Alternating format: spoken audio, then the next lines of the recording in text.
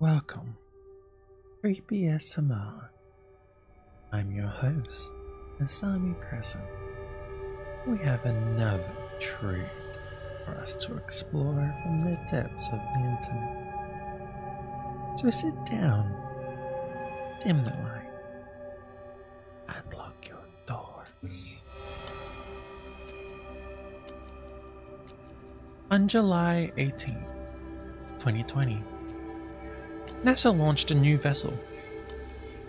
6 astronauts boarded Goliath 1 and set off to prepare the first human colony on the moon. Preparations were expected to take a year. The vessel carried 6 months of additional food past expectation in case of emergency.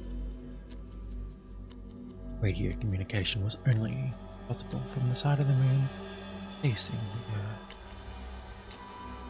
Astronauts were told to stay in this area to maintain radio contact.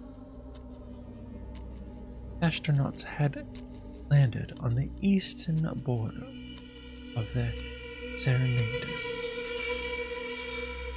This lunar mare was largely covered in basalt and held few craters, making it the perfect place for colonization. The goal of the astronauts was simple: map the area for colonization and blueprint construction built. The only real danger on the moon was meteors striking it, as the moon was devoid of any atmosphere. The electronic journal of the day's events were to be sent back to NASA, along with any interesting photos or video. Although it was to be seen if anything exciting, and it was the moon after all. First few months of the journals were fairly normal. The astronauts were right on schedule with predicted progress. They wasted no time to blueprint the area. Everything in the normal town was to be in the future town. A grocery store, a school, a hospital, among other things. Of course, these supplies would need to be sent via other vessels. It wasn't their mission to build anything. Then, 17th of September that year, daily report did not come. It was speculated it was forgotten, but it didn't come the next day either. Radio communication was not successful. Astronauts, and was only met with static. The radio tower was seen as working perfectly. It seemed the astronauts were simply not within range of it. Several missing videos were later recovered from the site. The following is a description of each video. The astronauts were told to label their videos by date, using the numbers following the date if more than one video was recorded. First video was labeled appropriately as Sept 16, 2020. It is around 10 minutes long and is mostly spent examining small craters near the border of the mare. Near the end of the video, astronaut talks about hearing scratching noise from the crater, but it wasn't audible. The journal sent to NASA for 16th of September did not mention this noise. second video is labelled appropriately as Sept 17, 2020. This video was focused around the craters, specifically near the Bessel crater.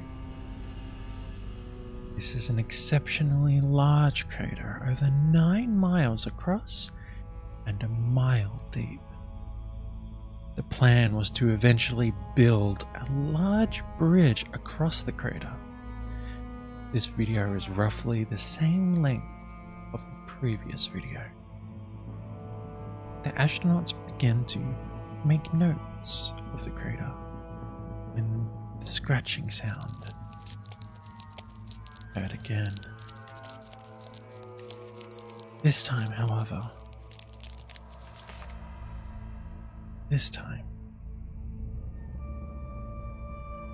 sound is quite audible and appears to be coming from the basin of the crater. The sound becomes so loud that it begins to irritate the astronaut. One of the men looks down over the edge to find the source of the sound. A force unseen by the camera suddenly pulls the astronaut into the crater. His screams are heard briefly, the camera cut short. The third and final video is labelled Code 17700. Please help. The date is unknown, but it can be assumed it is probably the next day. It begins with an astronaut in his oxygen tent, talking to a camera. He explains in a calm voice he has been unable to contact the radio. He explains how 2 of the astronauts have been horribly slaughtered. At this point, tears start to roll down his face, but he continues in a calm tone. The scratching noise from the previous videos is heard suddenly and sharply. The camera is knocked into adjacent wall of the tent, and we listen to the astronaut pleading, followed by a heavy thump. The man continues to plead and cry out for help, stating that he can't breathe. The camera is completely turned away from the man, so he does not see what is attacking him. We see blood begin to splatter the adjacent wall. The man continues to scream for help and is now completely bawling. Blood splatters against the wall for a second time. The sound of bones snapping and flesh being torn from them. His pleas for help suddenly stop. They are just reduced to an inane screaming and crying. As blood splatters against the wall again, a bit of brown liquid now mixes with the bright red liquid. The tearing sound has been that of squishing and sloshing. Now the only sound the man makes is the quiet death rattle. Suddenly the man goes silent, and several of his organs are tossed near the direction of the wall.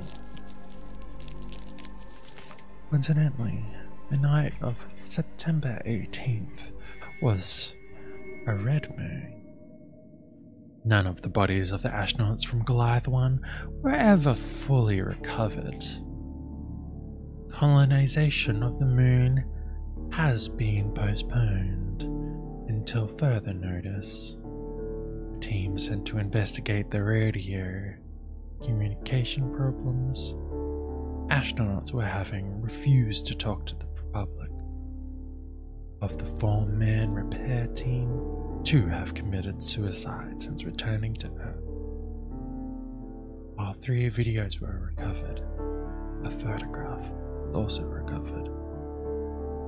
It is still unknown as to what the photograph is.